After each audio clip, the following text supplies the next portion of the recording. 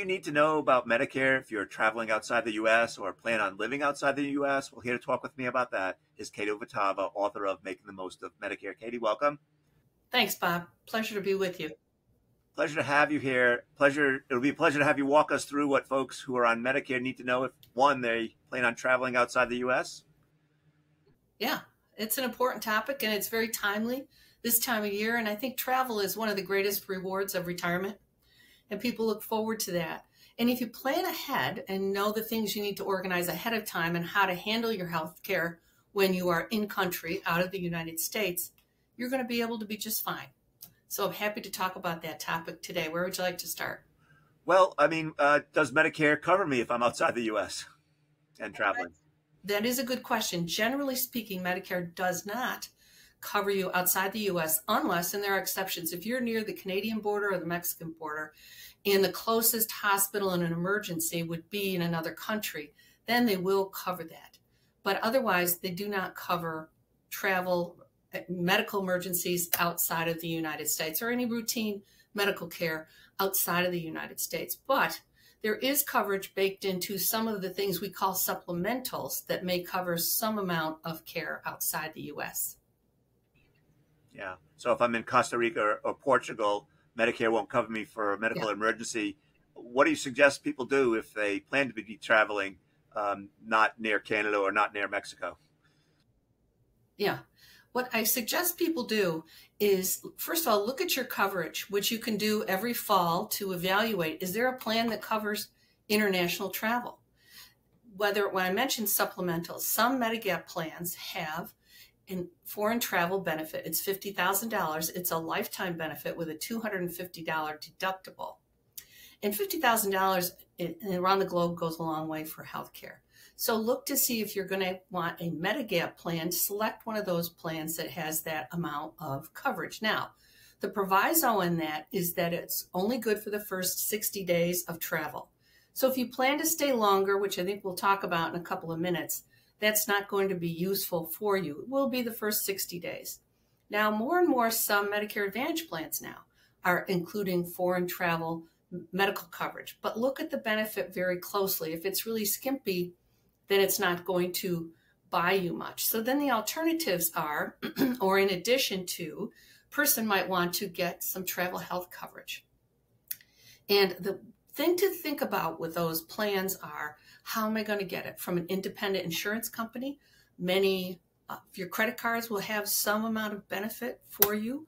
Or if you're traveling on an organized trip, they may have a medical coverage. But look at the plan very specifically for two things. One is, will it cover me for my medical services? And the other thing, which is a separate benefit or rider or sometimes a separate plan, is medical evacuation. Medical evacuation could be very costly and very important for people. So look to see, is medical evacuation covered? And if so, at what amount of money? $25,000 is not near enough. I'd like to see at least $100,000 in medical evacuation coverage. In particular, if you will have serious health problems anyway, or if you're traveling to some place that's very remote and has very limited health care, or if you're going to do stuff that's risky. Now, if you're going to do risky things like hang gliding, in the mountains in South America, some of those plans won't even cover you unless you divulge that ahead of time. So do your planning to make sure that you know what coverage you have, what pieces you might want to add on to. Yeah. Just for sake of argument, if you had original Medicare and you're planning to travel abroad and you wanted to purchase a Medigap policy, it may not be possible, or it's possible. Is that right? Well, I think we've talked about this in some of our prior videos. Here's the thing about a Medigap policy. Even though it's a federal law, it varies by state of when you can get into a Medigap and when you cannot. And in most parts of the United States, you need to have signed up for a Medigap plan during your initial eligibility period, whether it's when you're 65 or when you leave employment coverage. There are exceptions. New York, Massachusetts, Connecticut, and I think Maine are the 4 states that allow people to get in during the year at other times.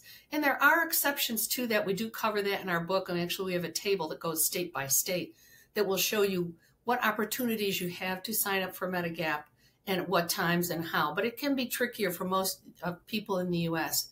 unless they've moved. That's a common exception. Say you've moved to another state out of your service area, then you would have a guaranteed issue period most of the time. So just look at that ahead of time.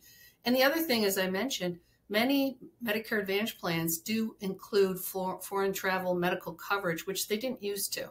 So when you're in that annual enrollment period in the fall, look to see always first, are my medications covered and my doctors covered? But as a bonus, if I'm going to travel, is there that benefit available for me? Yeah. So some folks who are on Medicare not only want to travel abroad, they may want to sort of live abroad for an extended period of time, or if not temporarily, maybe permanently. What do those folks need to know? Mm-hmm. Oh, yeah, sure. We have more and more people who are expats. They could have already been living abroad, been working abroad, or decide that they want to retire abroad. And there are several issues to consider. That Medicare, your initial enrollment is when you're 65 or when you leave employment coverage for yourself or your spouse. And people who want to live abroad need to look carefully at their choices. Medicare Part A, you enroll in and there's no fee. Medicare Part B, there is a premium for that based on income. And many people will tell me, well, I can't use it abroad. I'm going to live abroad, and should I enroll in it? The thing to look at is, what country are you going to live in? Because some countries that have national health coverage might allow you to have an exception when you come back to the United States to get into Medicare Part B with a special enrollment period and no penalties. But that isn't true with every country, and you can look that up ahead of time and determine that. Because when I see people who want to come back, it's when often they're older and they're ill and they want health care.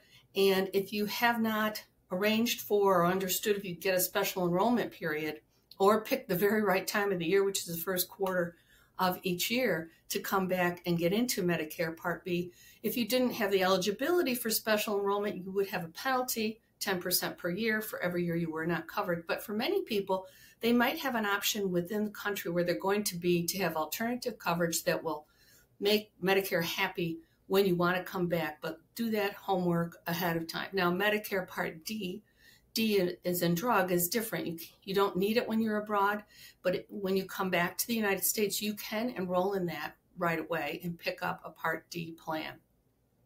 If you do plan to sort of retire abroad, Costa Rica, Portugal, Spain, are there opportunities for you to enroll in those countries' health insurance programs? There may be. That's what I said, that you really need to look at that specific country.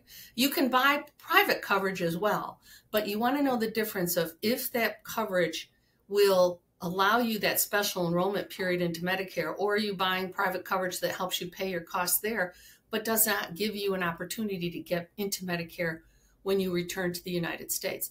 There's also another exception for Medicare B special enrollment when you live abroad if you're a volunteer and working in a volunteer project. That's an exception that then will allow you a special enrollment period when you return to the United States.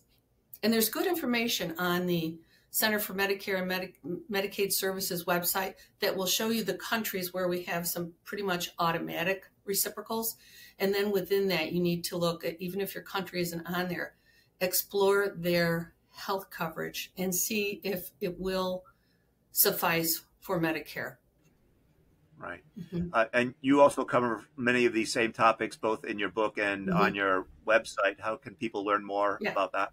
We do. One resource for people, too, when they're expats or traveling abroad, even if it's an extended period of time, is if you need to apply, say you're working abroad, you need to apply for Medicare Part A and you decide you want to pick up B or not, you can do most of that online anymore. But the U.S. embassies are the administrative office for all American citizens when you're abroad. And I have had cases where people needed to file specific paperwork, particularly to demonstrate that special enrollment period. And so be in touch with your local embassy if you need to file paperwork. Don't expect them to be experts on Medicare, because they're not, but they will be the conduit for filing that kind of paperwork for you. Yeah.